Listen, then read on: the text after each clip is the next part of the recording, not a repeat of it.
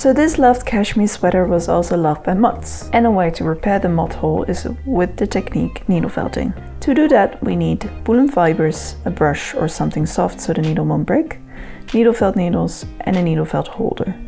When you purchase the needles you choose between two sizes, small and thick. With this sweater I went for small. Take all the needles out of the box and open the holder so you can put the needles into the holder. The holder is there to work faster. You can also do it without the holder and just use one needle, but it takes some more time. Then choose your color fiber you want to use. This can be contrasting or slightly different. I'm going for the contrasting color. First we will create the patch. Pull the woolen fibers apart and overlap piece by piece so the fibers intersect in different directions. With the pillow underneath, the needles won't break. You push the needles multiple times into the fibers so the fibers get stuck into each other, which creates a piece of felt as a patch. This can only be done with woolen fibers. First you start in the middle and then later on you push the sides over each other. Then when you think it's felted enough, you can remove the patch from the pillow or brush. Place the pillow or brush underneath the hole and put the patch on top.